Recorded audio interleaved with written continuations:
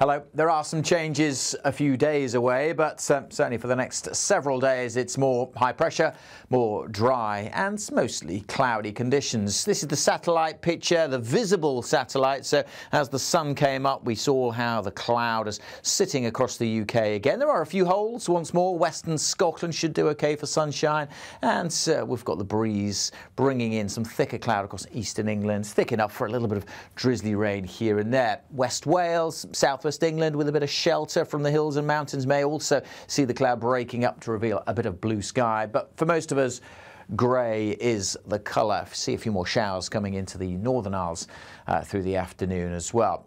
In the sunshine in central and western Scotland, it feels pretty pleasant. Temperatures getting to about average 14, maybe 15 degrees, and a bit of sunshine down across the southwest could also see those temperatures getting into the mid to high teens. Under the thicker cloud, that feels quite cool, just 12 or 13 Celsius, and not very pleasant when those drizzly showers come along, of which there'll be more through the night across the east coast and at times over the Northern Isles of Scotland. But for most, it'll be a dry night with some clear skies. Parts of central and western Scotland could see some misty conditions, maybe a little bit of fog forming, and temperatures may dip close to freezing where skies stay clear. But for most, that cloud's just acting like a blanket, keeping the temperatures up at 8, 9, 10, maybe even 11 Celsius in some places.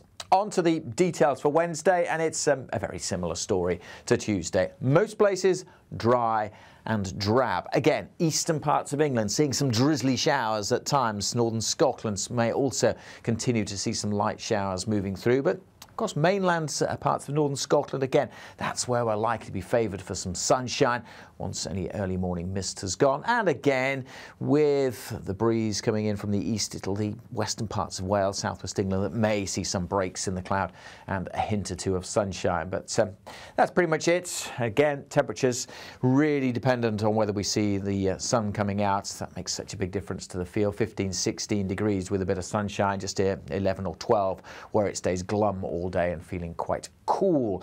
Not a great deal of change for the rest of this working week. We've got high pressure sitting right over us.